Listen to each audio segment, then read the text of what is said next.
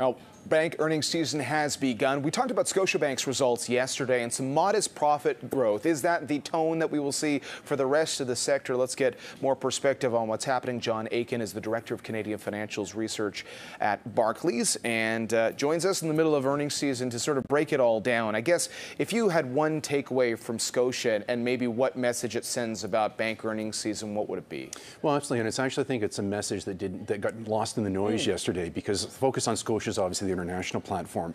But what really stood out for us in terms of a lateral for the rest of the group is actually the growth that we saw in residential mortgages within Canada.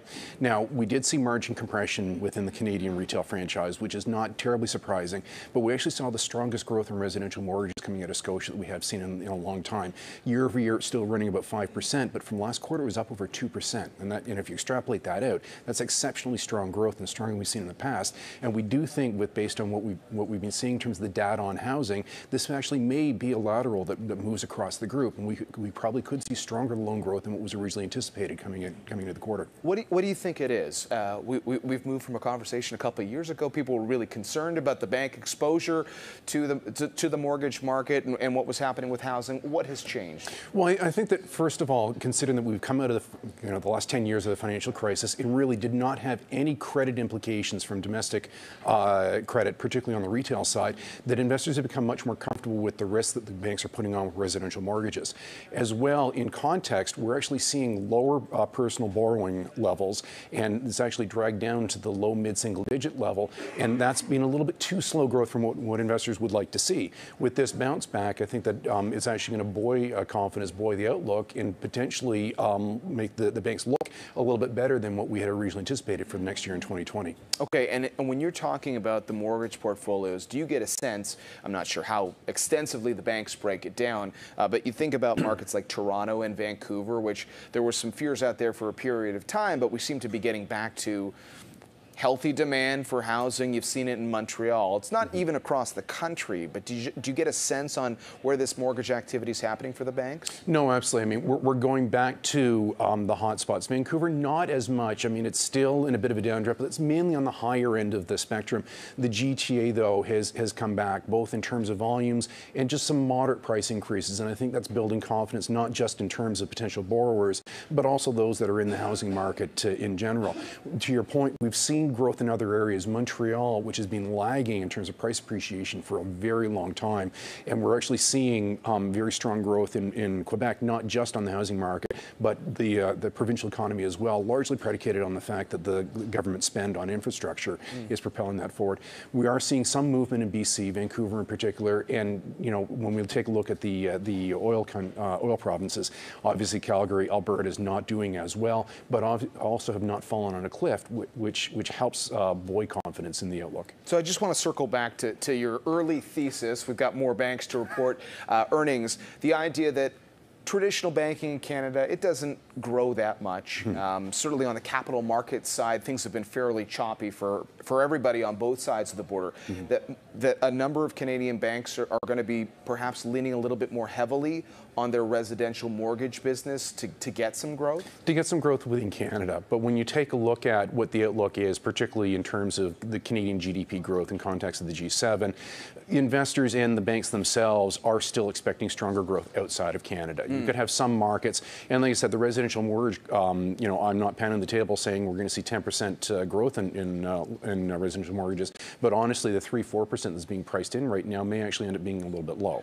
It's interesting you're saying this. We just talked about GDP in the U.S., and we spoke to a strategist in New York who when I asked him about Canada, he seems pretty convinced that the Bank of Canada is going to have to cut rates at least a couple of times next year. He was suggesting maybe as many as 4 times. So what do you think that means for mortgages in the housing market, hypothetically, if we see a cooling of the Canadian economy heading into 2020? Yeah, I mean, well, the immediate impact of a rate cut is then, because borrowing costs come down, it costs you less to make the acquisition, and that could potentially fuel additional volume, additional price increases.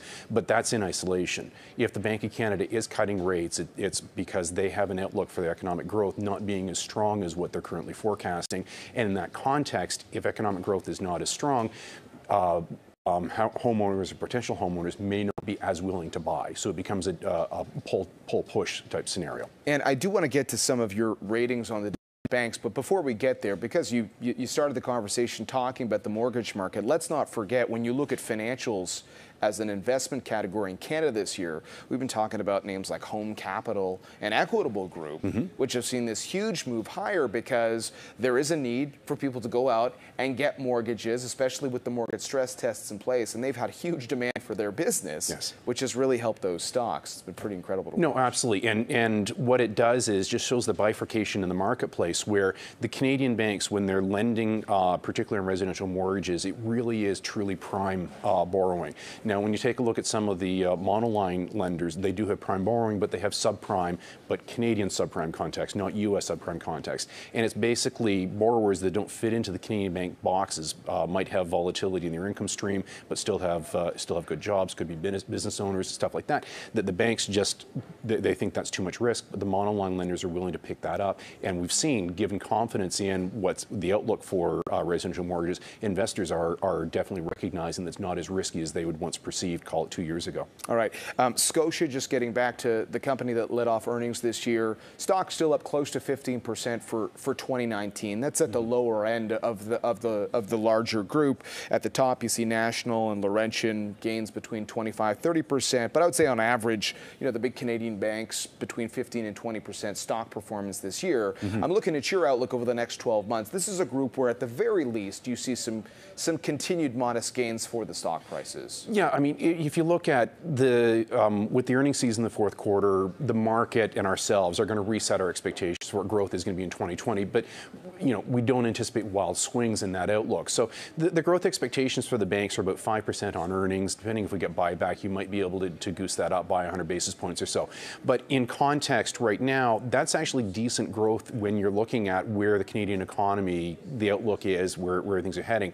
And what you've seen is that better than expected growth in 2019 for the banks, but you're also seeing some multiple expansion in the valuation because, like we've talked about on residential mortgages, investors are becoming more and more comfortable with the risk the banks have, that saying that, it's not as bad as what we were pricing in. We're willing to pay out for that because the banks do have solid growth.